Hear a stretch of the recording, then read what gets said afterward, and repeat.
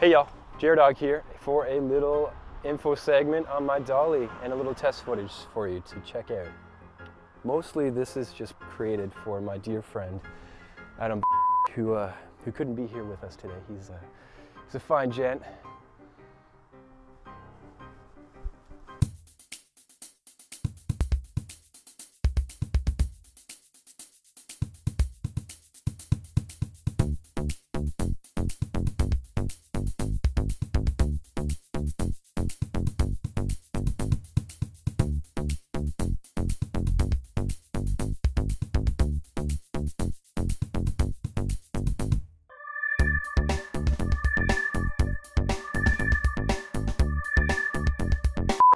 All right, headroom's good. We're ready to rock. Okay, so what I have here is a basic do-it-yourself dolly that is very inexpensive, but provides a very professional touch. It's pretty basic. You could probably pinpoint some of these items, you know, in everyday use or life. We got a simple keyboard stand that telescopes up and down. It's probably another item you want to probably find on Kijiji or something like that.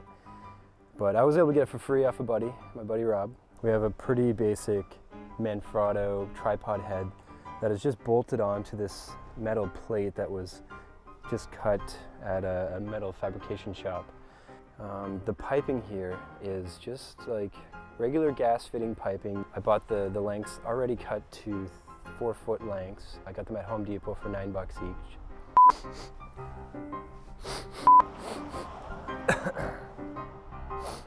Oh, it's cold out here, and I have a runny nose. We got some skateboard wheels with bearings for some very fluent motions. We have some shelving brackets, just angled brackets that have been cut to the appropriate length and bolted on. I got the metal cut out of shit. I got this metal custom cut out of.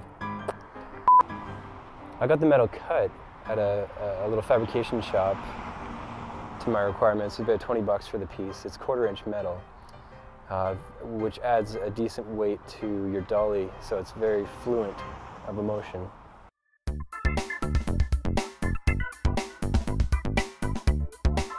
So all in all, I spent about $150 on this setup, which is very cheap because the one I had seen online, which is, you know, the professional whatever, they're gonna run you about $700 to $1,000, which is kind of ridiculous. Anyways, I would suggest that you go out and get some of these items to build your own because it's a lot of fun, you know? Friggin' right.